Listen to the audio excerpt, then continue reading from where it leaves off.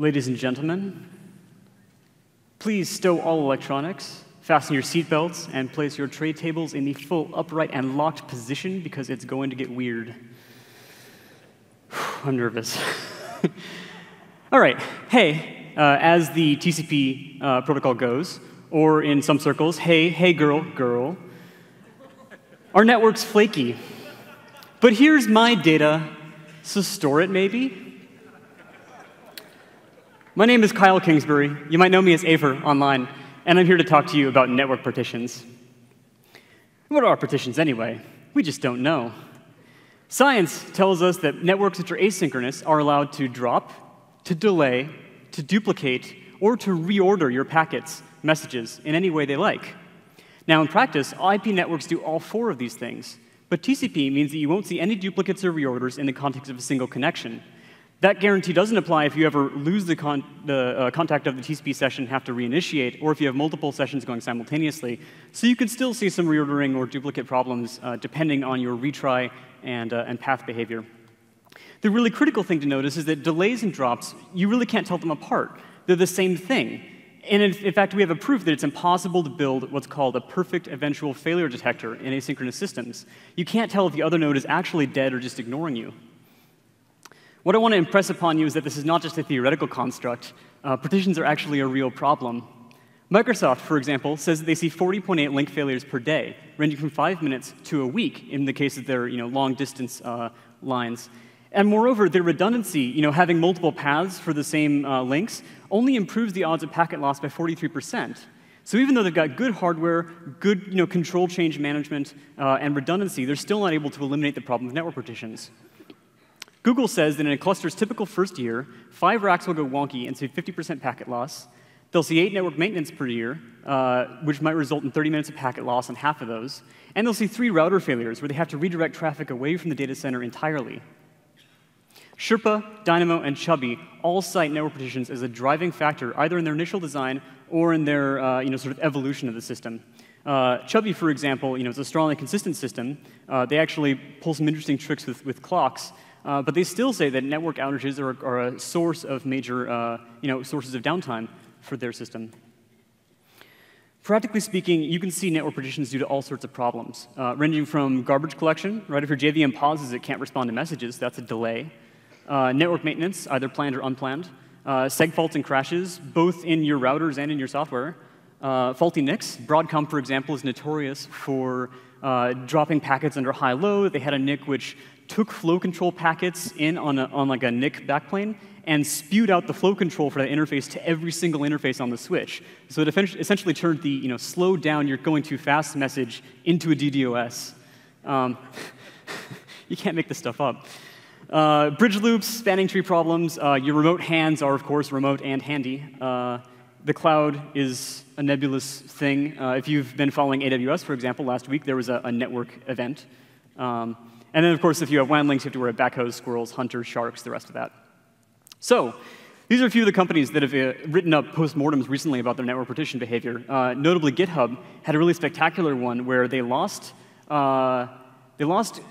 synchronization between a pair of MySQL nodes backed by a DRBD synced file system and ended up with a split brain phenomenon. And one of the consequences of that, besides downtime, was that the data stored in one of the MySQL primaries was inconsistent with data stored in another data store, and that actually caused them to show private repository information to a handful of incorrect users. Not the end of the world, right? Very small probabilities, but the consequences can be severe. So in short, we don't live on planet Terra, no matter how much I may wish it, and our distributed systems are going to fail. And when they fail, they're not going to fail simply. They're not just going to turn off. They're going to fail in this kind of hiccupy, weird, stilted way where maybe parts of the system work and parts don't. So I've been trying to explore these failure modes for the last year or so, really. And I've come up with some interesting results. This project called Jepson, after that famous pop star from Canada, is a system, like sort of a little network in a box. You set up 5 nodes, fully connected, and they run a database. And then you set up 5 clients outside that database cluster, and each client typically talks to one of the nodes. The clients cooperate to perform some operations, like writing a bunch of data. And then if they get a response that says successful, they record that. If they get a response that's like, nope, sorry, couldn't store your data correctly, they record that too. And then at the end of the process, you tally up all the logs from all of the nodes and try to figure out what should have happened. And you compare that to what the database actually has. So by comparing the expected and the actual state, you can figure out whether or not certain properties were held, such as linearizability. In this case, during the test, we initiated a network partition, separating the network into two components, a minority component, smaller than 1/2, and a majority component, bigger than 1/2. The CAP theorem tells us that there are sort of two opposing poles of maximally achievable safety properties. You can either have serializability, where your system orders all of its transactions in a nice, non-interleaving way, or you can have availability, where every non-failing node responds to all requests successfully. Now, both AP and CP systems can remain fully available in this case. And it's important to remember there's a whole continuum, right? You could do any number of things in between. Certain operations could be CP or AP. You could offer linearizability over a subset of the database, but not over the whole thing. But no matter what the case, in this particular failure mode, all systems can preserve serializability. The CP systems need to have a majority or a primary node, so it might force re-election or for a quorum to shift. The AP nodes don't really care. For them, logically, it's just the same as a regular day. Since in an AP system, there typically isn't any defined ordering for the operations. Now, in practice, AP systems do a lot of interesting things around failover, setting up fallback vnodes and whatnot. But logically speaking, the consistency model is the same. So back at Recon, I did another talk in which I explored a couple databases. I looked at single-server Postgres, which is naturally a single point of failure, but it's also consistent. Redis, on the other hand, goes into split brain mode during partition and drops all the data written to one side of it. So you can't really trust Redis. And this is a consequence of asynchronous replication models. You can't ever fail over in an asynchronously replicated system without having the potentiality to lose some data. MongoDB, every single consistency level led to lost data. This is partly the cause of weak defaults, because the old defaults were to write without even checking if your write succeeded. The new defaults are to write and then see if it worked on one node, but that's not strong enough. If you want serializability, you actually have to talk to a majority of nodes. And the majority setting actually had a bug, which caused it to consider failed network connections, i.e. timeouts and partitions, as successful responses for the purposes of get last error.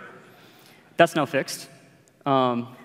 React has another weak default. Last write wins essentially means that you drop writes no matter what. Even if you use an external lock service, even if you use primary read, even if you use primary write, all, there is no combination of consistency systems which can provide you with a way to safely write to React using last write wins. You cannot do it. The only cases where it's safe to use last write wins are where your data is immutable or otherwise it's safe to drop something given that you've got mostly the most recent copy. In short, you want to use CRDTs, and we'll get into that later. So that was then. This is now. We're going to be talking about some new databases, MuKeeper, MeowDB, Katka, and Cassandra, starting with Zookeeper.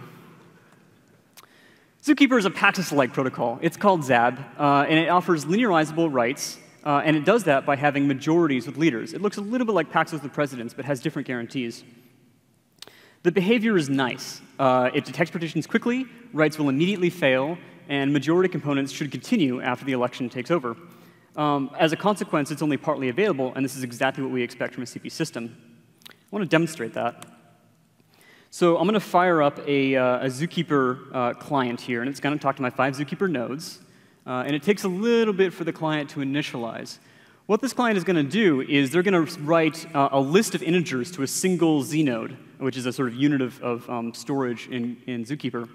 And they're going to then read and write in a compare and set loop, trying to do atomic updates, adding a single element each time.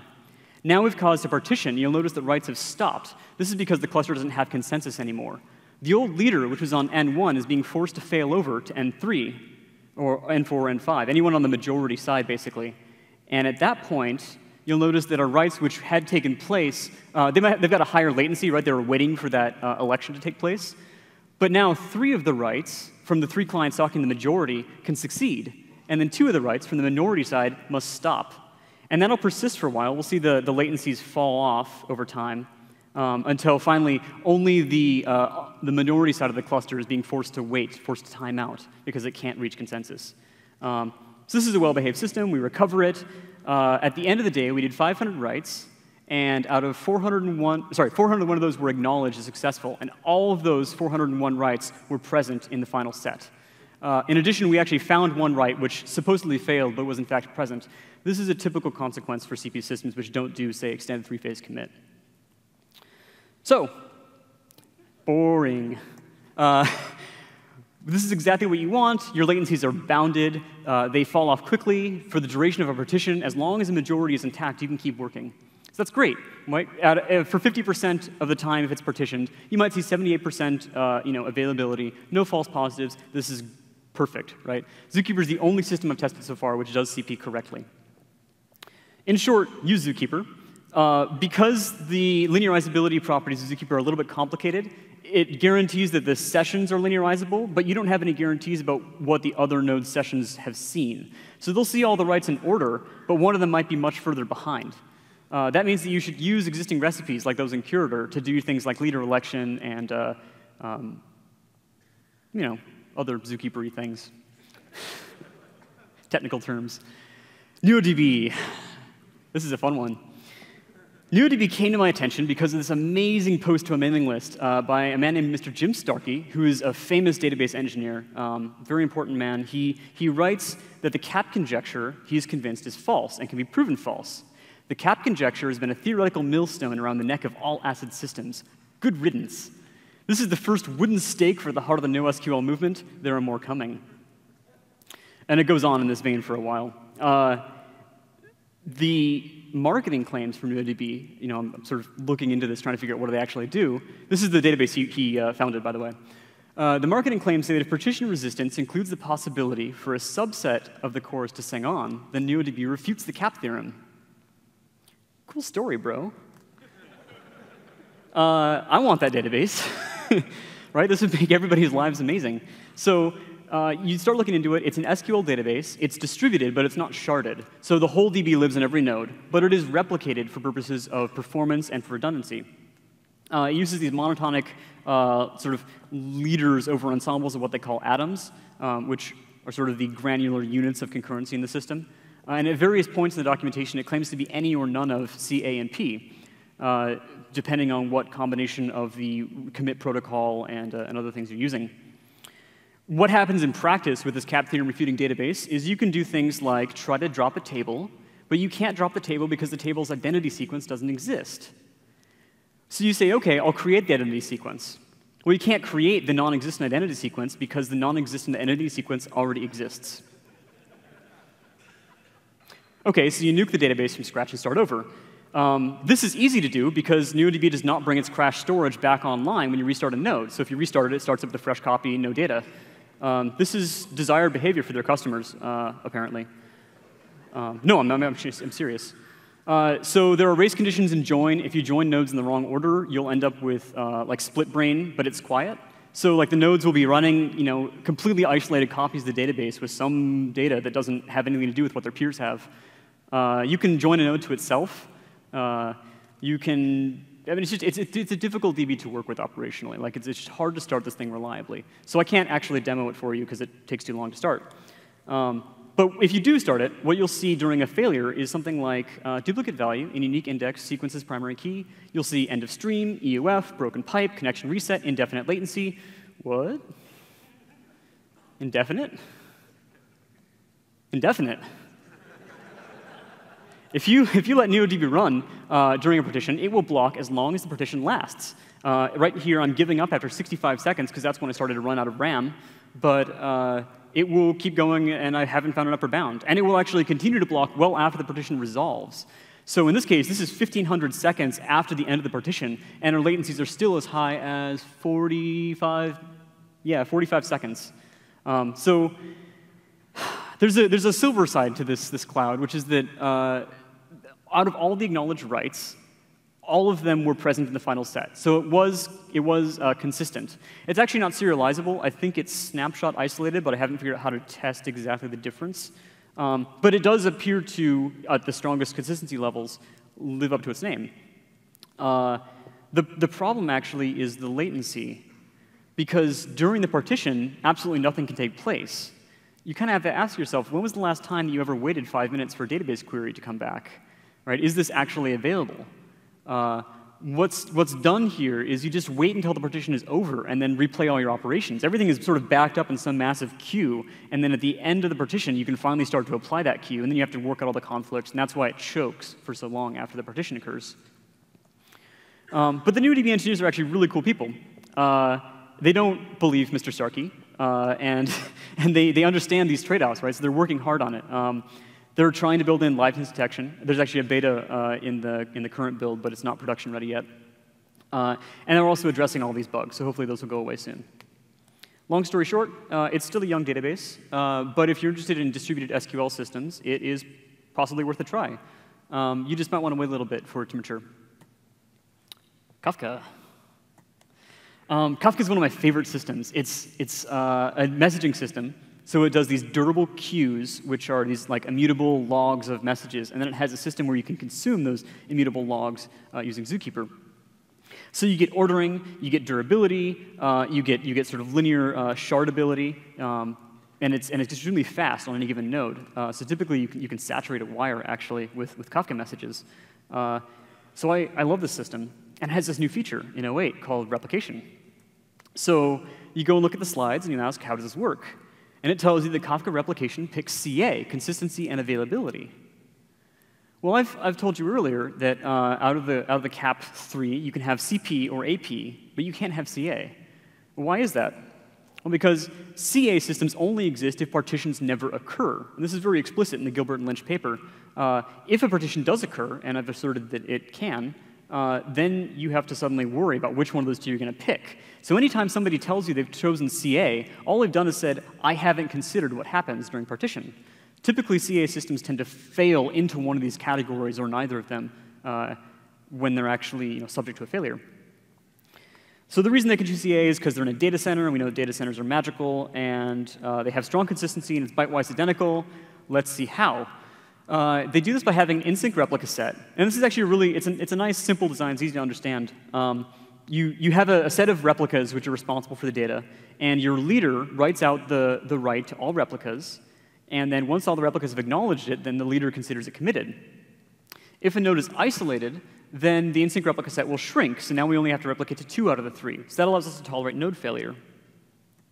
I'm going to go ahead and run our Kafka cluster here. The interesting thing that they claim is that with F nodes, you can tolerate F-1 failures. And the way they do that is by allowing the in-sync replica set to shrink to exactly 1 node, the leader alone. So we're waiting right now for our Kafka cluster to wake up.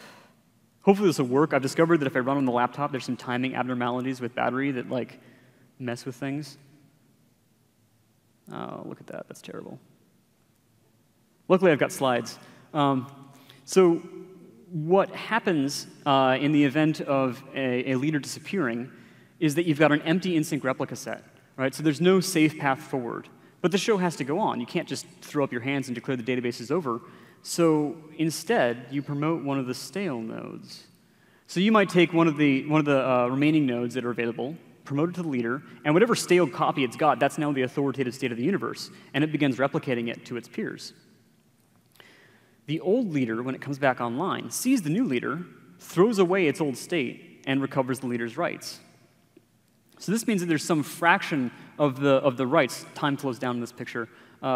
Initially, you're able to replicate from the leader. Then you can't replicate because the partition happens, and the in-sync replica set shrinks to the leader alone. Rights are acknowledged only to the leader, and then when the new leader comes to power, it's not causally connected to those old rights. So when it comes back together, those rights are actually lost. In practice, you'll see a brief network latency hiccup when Kafka is doing the failover, and then everything will appear to be fine. But these rights are actually the walking dead. If you suffer a partition, you'll see another little network hiccup, and then suddenly half of your rights are gone. And the interesting thing is that because in a well-balanced cluster, every node in your Kafka system is going to be a leader for something, if this happens to any node, you're going to see data loss.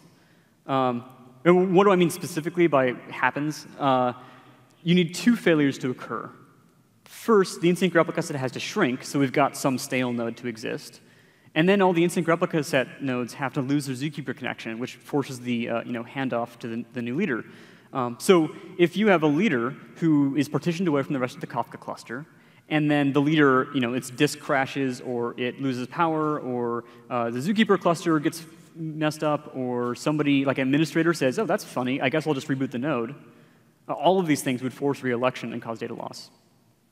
So what do you do to improve this replication model? I mean, how could you do better? The problem is that we acknowledge data that was written only to one node, and that's a little bit dangerous. So instead, what you want to do is choose a majority of nodes. And what that means is that if you ever fail, if you lose coherence, you've got a majority of nodes to pick from. The chances of you ending up with a single node failure that can lose data are lower. So it shifts the failure earlier in the sort of timeline of the system. You're more likely to fail or to stop accepting writes, but you're less likely to destroy data. And we know this is true because of math, which tells us that majority quorums are provably optimal for non-dominated coterie consensus fault tolerance. So long story short, look for majorities as a general rule of thumb. Not all systems have to have them, but they're a good way to do quorums and consensus among small groups of nodes. The Kafka team at LinkedIn, really smart people. They're dealing with incredible constraints and incredible scale, and they've got good reasons to do what they did. So they're having to balance the sort of strong correctness with performance constraints, and that means that the system is still evolving. Since this is still beta, right, you should expect to see changes. And in fact, my information is probably already out of date. It's about 2 weeks old at this point. So if present, you should turn on any stronger safety rules for Kafka consistency. You might want to roll your own replication if this doesn't provide satisfactory properties. And finally, I trust the engineers, right? Like they're smart. This is still early. They're going to get it right. Moving on to Cassandra. Everybody asked for this one after the last talk, and it's going to be a big one. So Cassandra is a dynamo system, first off. That means it has a hash ring. So you have keys, and the keys get hashed into some space, and you carve up the space into chunks, and you hand the chunks to different nodes. Use hinted handoff, quorums, active anti-entropy to repair. Looks just like Riak or Voldemort or Dynamo. But unlike the Dynamo paper, it doesn't use vector clocks. It uses last write wins only. And if you saw the previous talk, you're probably throwing up your hands at this point. But in fact, Sally, it depends. You can't safely change a last write wins register. And by safe, I mean you want to guarantee that your write is causally connected to a future state, that your write isn't just thrown away entirely. Because in a last write wins system, if you are adding A, B, and C to a set, maybe first you start with A, 2 nodes concurrently read A and B, and then one of them writes AB, the other one writes AC. Last write wins is going to pick one of those writes to succeed, and the other one will just disappear. It's like it never even happened. So if there's a case where you don't want to lose your writes, you can't use last write wins. Now, vector clocks allow you to identify that causal isolation and give you both copies back. So you'd see AB and AC, and then it would be your responsibility to merge them into a single value, like ABC. That merge function has to obey some properties, properties which are a little bit non-intuitive, honestly. It has to be associative, commutative, and idempotent. And if you do those 3 things, you get this structure, a semilattice called a convergent replicated data type. And this is a nice type of consensus that you can get for AP systems. But I can't actually get into the theory here because we're out of time.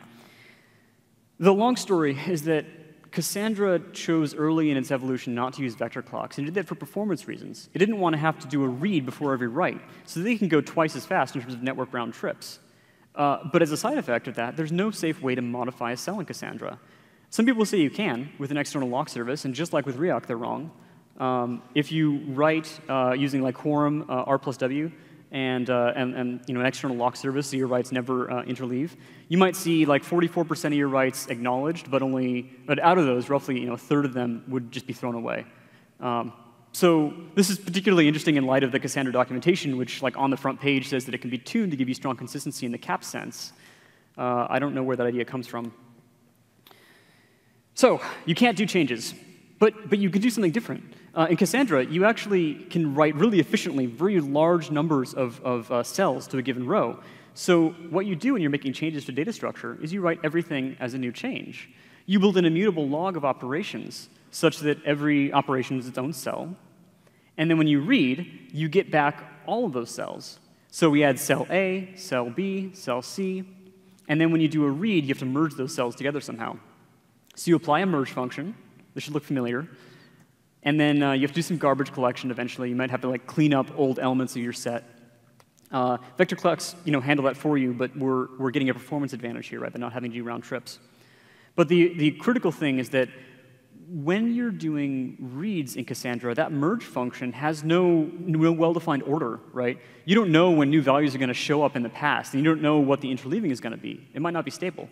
So because of that, your merge function still has to be commutative. You still have to do all the same reasoning about out-of-order operations that you do with Reoc. The difference is that your merge function is expressed over rows instead of over a single object. What this means is that Reoc and Cassandra have essentially equivalent consistency semantics. Reoc is slightly stronger, but it's, the performance characteristics are so wildly different that it's not really worth comparing them. Reoc, for example, can't handle anywhere near 10th or 100th of the write load that Cassandra can. So if you're doing like log structured data, analytics, large OLAP cubing, Cassandra might make a lot of sense. If you're working with data structures where you want to like deeply nest a single CRDT and have guarantees about the atomicity of writes for that CRDT, then it makes sense to use Reoc. Let's go ahead and try it.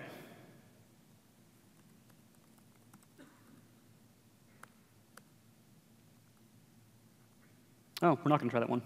Cool. So what happens if you actually write to a Cassandra data structure? They have this thing called CQL, which is a new query language. And one of the things in CQL is collections. And the collections are basically these limited CRDTs. So you can do your writes to, say, a CQL set or a CQL list, and every one of them, even in the presence of a partition, will succeed. Latencies will be phenomenally low. Again, this is because you're writing everything to distinct cells. At the end of that, you might see that all 100% of them were acknowledged writes, and that every one of those acknowledged writes succeeded. This is a great phenomenon, right? It's not ordered. It's not consistent in a cap sense, but it is safe. It's a different kind of consistency property. So the CQL collections are partition tolerant and highly available, but the semantics are a little bit subtle. In particular, you might have to worry about deletions. For example, if you delete from a set, the way it does that is by writing a tombstone, and a tombstone actually has some time information encoded in it. So you can actually delete writes from the future, which is what you might expect if you used like any sort of eventually consistent system. Like the deletes typically are really complicated. You either have to include a vector clock in the delete record or a timestamp, and the timestamp version means you can delete future writes. There's a different kind of set you can use called an observe-remove set, which actually doesn't have this problem. You can only delete things that you've seen, but Cassandra doesn't use that. Another data structure Cassandra doesn't use is PN counters, which allows you to do safe counters in a partition-tolerant way. Instead, because of Twitter and/or politics, we have something else, which will under-overcount by basically 100% during partition. So if your partition lasts for 50% of the time, you might see like either 50 out of 100 writes or 150 out of 100 writes, depending on what you want. Again, not the end of the world. They're very fast, right? It could be totally appropriate for use case. Isolation. From a transactional ACID standpoint, the data stacks docs say, atomic row operations give Cassandra transactional atomic, isolated, and durable support. We know what atomic means. Atomic means that if I write x and y together, I'm going to see nothing or x and y. I'll never read just x. But what does isolated mean? Like, show of hands, how many people in the audience know what isolation means? Like 10? Cool. I'm not one of those people, but it turns out that mathematicians do know what it means. We've got a bunch of different behaviors, and these are a little bit arbitrary and complicated. There's things like P4, which is lost update, phenomenon 3, which is phantom writes, fuzzy reads, dirty reads. These don't really apply to Cassandra because there's no notion of a transactional read then commit. But there is a different sort of even more basic consistency for isolation called P0. That's a phenomenon called dirty write, where your writes are interleaved. And intuitively, it seems like interleaved writes would be bad. Imagine that you wrote 1-1 and 2-2 to a single record. So 1 goes to the first cell, 2 goes to the first cell, 2 goes to the second cell, 1 goes to the second cell. Because your writes are interleaved, out of 1-1 and 2-2, you might get 2-1. So this is an inconsistent, like a dirty sort of read. You don't want to see just part of your transaction at the end of the day. What you want is for them to appear to apply, as isolated chunks. This is so important that Berenson and his friends at Microsoft, in their paper, say that ANSI SQL isolation should require P0 for all isolation levels. Not supporting P0 means you can't claim to be serializable, can't claim to be snapshot isolated, can't claim to be cursor stable, can't claim to be any of the ANSI SQL isolation levels. You can't claim to be isolated. But it does claim to be isolated. Cassandra 1.1 row-level updates are now made in isolation. It guarantees that if you update both login and password in the same update, then no concurrent read may see only a partial update. Or another part of the documentation, transactional, atomic, isolated, and durable support in the ACID sense. Hacker News comments, everybody thinks that if you write X and Y together, you'll see X and Y together. You won't. Cassandra actually allows P0 and more isolation abnormalities. And the reason is that in Cassandra, the write order doesn't actually matter. Last write wins is the only thing that matters for conflict resolution, and last write wins takes place on a per-cell basis. So if you're looking at two cells and they have equal timestamps, you've got to pick one somehow. And that choice should be stable. So you choose the one that has the bigger value, lexicographically, perhaps. So if I write 1, -1 in one transaction, and 2, -2 in a different write, the first cell is going to say that 2 is bigger than 1 and pick 2. The second cell is going to say -1 is bigger than -2 and pick -1. So now I've derived a case where the two don't line up. I should have seen 1, -1 or 2, -2, but instead I've got 2, -1. In short, this is P0. Does this actually happen? Well, that's a little bit complicated. I'm going to go ahead and run an isolation test. In this test, our Cassandra cluster is going to take a bunch of writes, which look like 1, -1, 2, -2, that sort of thing. And it's going to verify that at the end of the day, out of all the, it's not going to verify.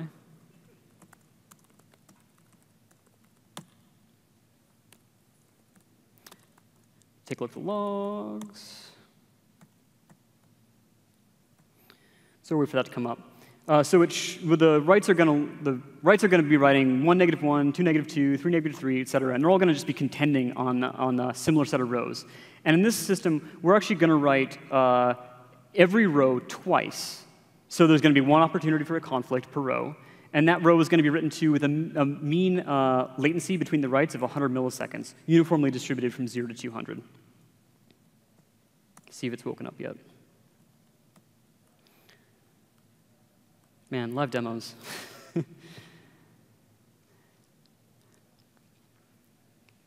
Wow. OK, cool. I'll show you the results instead. The answer is that it depends. If you do some math to figure out how likely timestamp conflicts are, you can find out that the probability of seeing a conflict in any given read, assuming you're doing your writes Poisson distributed to a single cell, varies with the frequency of the writes. So if you do 1 write per second, probability of reading a conflict in any given read is 10 to the -7th. If you do 10 to the 6th writes per second, it's basically 1 and 2 reads will be corrupt. If you do 10 writes per second to a cell, and you read it once per second, in any given day, you've got about a 1 in 3 chance of seeing corrupt data. This is not a bad result, by the way. Right? I mean, if you're updating that record all the time, chances are the data doesn't actually matter that much. Right? Like any given value of it will be immediately succeeded by some valid value. So it could be you just show some inconsistent data briefly. But if it's mission critical that isolation actually hold, this doesn't work. If you do 2 writes per row, and they're separated by mean latency of 100 milliseconds as Poisson processes, the probability of seeing a corrupt row is basically 10 to the -6th. But this is actually a theoretical limit. Right? We've just done the math about how often microsecond timestamps can collide. If you actually do this in practice, at least with the Java driver, you'll find that 1 in 250 rows is corrupt.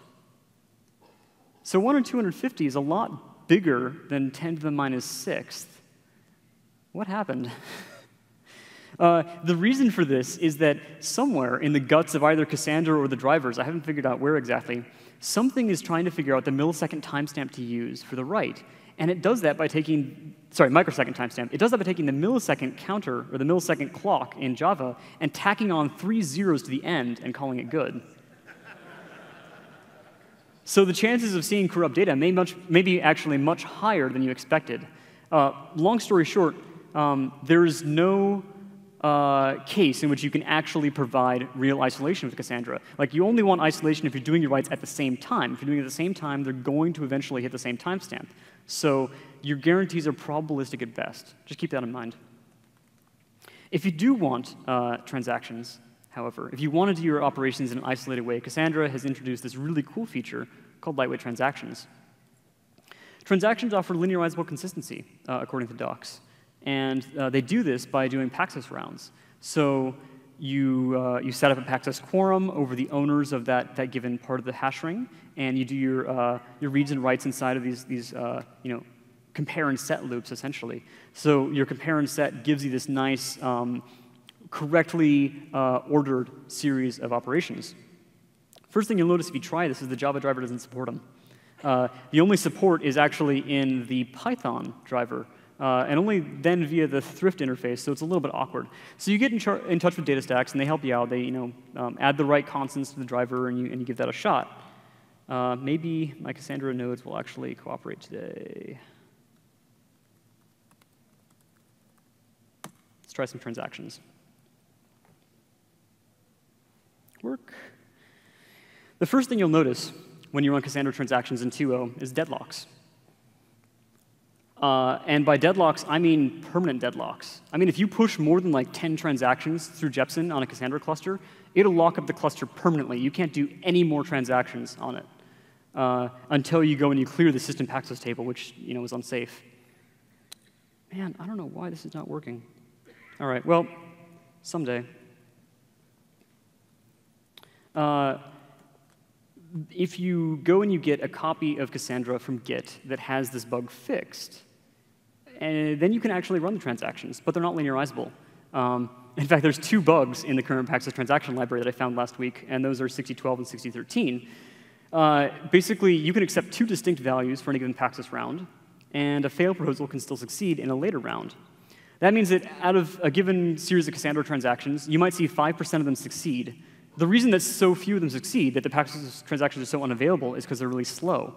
It takes 4 network round trips to do an operation. Now, you can make this faster by using fast Paxos or Paxos with precedence, et cetera. But as it stands, you really can't push more than, 50 or so transactions per second through my cluster without it basically falling over. You'll also notice that out of those transactions, 4% of them might be lost. So that's a catastrophic result, right? Like, you're never supposed to have Paxos lose your data. And then you see some false negatives, too. So this is interesting, right? Like, this is a production release. The advertising all over the place claims it offers these linearizable properties, but it seems like nobody actually checked to see if they worked. But at the same time, like a couple days after I found this and reported it to DataStax, this thing comes out, and it says, Apache Cassandra's development of lightweight transactions in CQL are true industry firsts. I don't know what this means, actually, because like Chubby, libpaxos, WANDisco, plus Zookeeper and all the other consistency systems, I have a really hard time reconciling the advertising with the reality. So what does this all mean, right? I know I've ragged a lot on Cassandra and these various inconsistencies, but the fact of the matter is that it's a very good database, and it's a very mature database for the subset of functionality that's not new. You can use it as an AP store. So anywhere where your writes can be commutative, you can use CRDTs. You can either write your own CRDTs on top of the rows, or you can use the CQL collections, which are really well formulated. The new data structure layouts in CQL are much more intuitive, much easier to understand than the old system. Keep in mind that isolation and atomicity guarantees on writes are probabilistic at best. If you rely on them, you need to run the probabilities and verify that they hold. And you should probably avoid transactions for the foreseeable future. Those 2 bugs, 6012 and 6013, plus the deadlock bug, were all found with an hour's testing with Jepsen. Those are now fixed, but I'm not convinced that the testing culture at DataStax has gotten to the point where I would necessarily rely on the advertising to tell me what works. So, use Cassandra, use it for AP stuff, logging, storage. It's terrific at that. To recap, Jepsen tells you about one system. And by system, I actually include the clients, right? Because the clients and the application semantics and the network and the failure topology and the servers and the versions, all of this stuff interacts, right? Even individual Jepsen runs of the same software can vary greatly because you might hit its particular timing abnormality, which causes a failure. So that means that I can't tell you about your systems. You shouldn't take these results to mean that, oh, Kafka's bad or Cassandra's bad. It's instead, here's a particular interesting way that a system could fall apart. And you can use these same techniques to measure your own systems.